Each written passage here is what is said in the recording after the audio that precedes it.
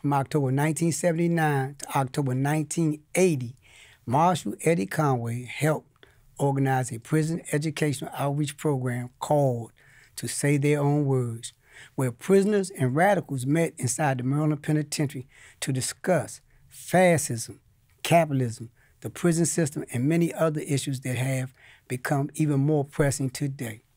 To Say Their Own Words epitomized the genius that is Eddie Conway. I say this because the impact of the program are still being seen. Before To Say Their Own Words, the Maryland Penitentiary was known for being a brutal environment. The literacy rate of the prison population was very low. Either a prisoner could not read at all or could only read at a 6th grade level. Though library existed, the education department was in shambles, and the prison was overcrowded. Just 8 years prior to the start of To Say Their Own Words, prisoners at the Maryland Penitentiary rioted for better living conditions. Eddie, in his genius, saw the potential in us. Even in the face of all the blight, Eddie worked in partnership with Brenda Vogel, a librarian with the Maryland Department of Education, to create a library system inside the prison that included meaningful programs for prisoners. You'll witness these men changing by participating in To Say Their Own Words. In the time following the 50-week program, the Maryland Penitentiary prison population became more literate. Prisoners were going to school and graduating from college. Some of the participants have passed on, but the ones that are still alive are doing remarkable things within the community. They are living their own words. To Say Your Own Words, that was a program created in 1980 in the Maryland State Penitentiary, and was the brainchild Eddie Conway. And I found it to be one of the most important things in my life. These brothers, you know, and this is on a serious tip. Without these brothers here, this program would not be functioning. We decided to develop a larger university-style people's program in the prison that would help educate prisoners that weren't necessarily involved in the local politics, but would bring them abreast of what was going on locally, nationally, and internationally. So we put in for a grant. We got that grant. We used the library as our base, and we got an auditorium, and we operated the program to bring the prison and the community closer together. Eddie put me on the first steps of PE, political education. If the truth be told, really, Eddie politicized me. The 13th Amendment, the one that says that slavery don't exist in America except in prisons, you know. And of course, we know that we're not slaves. We don't have any desire to be slaves, so we are contributing some of our time and our energy to look into this, to do some research on it and find out whether or not we can't persuade some people that that amendment should be amended. Since at least 64, some of the leading ideas in our society, in theory in our society, have been coming right out of the prisons. I just like to say that the night was very educational. Thank you. And every night that I've been here, it's been very educational. I don't think anyone could come here without learning something. I think we had two things in mind. One was to have a university level program for the average prisoner, and two, to recognize the amount of intellect and talent and the ability to analyze things among the prison population by allowing them to say their own words. And it gave you a incentive to stand up, that you didn't have to be eloquent, you had to be no great orator, but just know that you had a right to express yourself and your opinion really mattered. The answer is that we got to do something. Like 5 years ago, I said, yeah, let's burn this motherfucker down. No questions asked. But it's different now. I know we can come together collectively.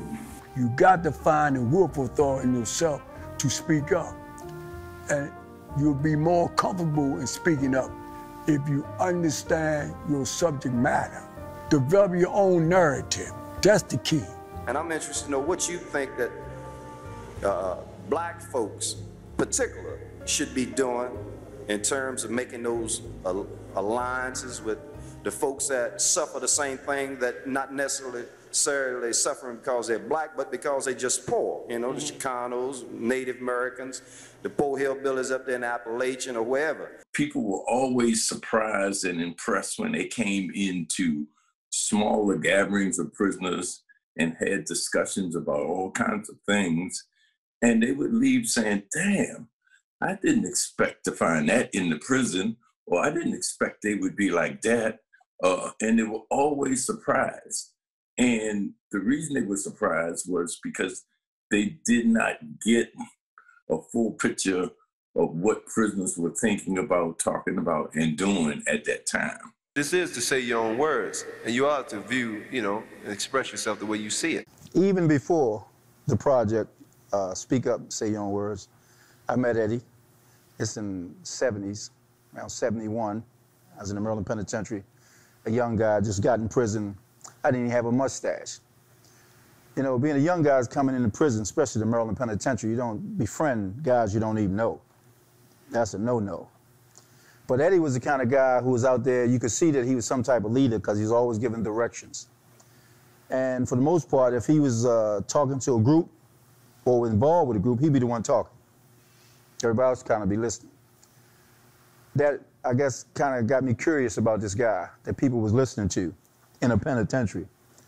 And of course, he had a little bush on, so I thought that to be a little bit militant-like. And so I kind of slide over to him now and then, I eavesdrop a little bit, come to find out that he was responsible for teaching young guys best routes to take while you're in prison. And I could see then that he was truly a good leader. His specialty is organizing, and he was one of the first guys I've seen, as far as leaders go, that didn't necessarily have to be out front. Don't let the ideas and the concepts of this program stagnate. You can use it with 3 people, you can use it with 5 people, you can take it back and teach your whole family, you can teach kids, you can teach each other, and everybody will learn. Now I'm gonna call the next speaker up here because I'm finished.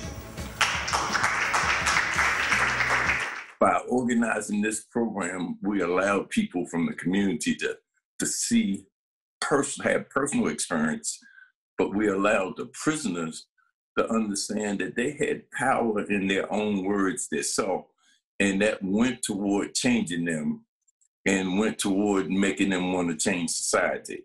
And that was the ultimate aim, is to get them involved in their community to improve the conditions of the greater community. I'm one who believes that guys like myself, we've been around now, and we know what we want to get done, and we're doing it, but we have to be able to pass this on to the younger generation. And if we're not connected with them, then some of our stuff is going to get lost. So I think we need to get it where we can connect with other people as well. So that's why I always mention the centers, the youth centers, the libraries, definitely them middle schools. I mean, you'd be surprised what that would do for a kid's ego, his courage, his anticipation of exceeding, just to know that somebody take interest and put these kind of skill sets in his hands, you know. So I think that's what I would look forward to. No, I just want to thank everybody who helped make this possible, give me another opportunity to say my own words. And with that, I'm gonna say that's a wrap.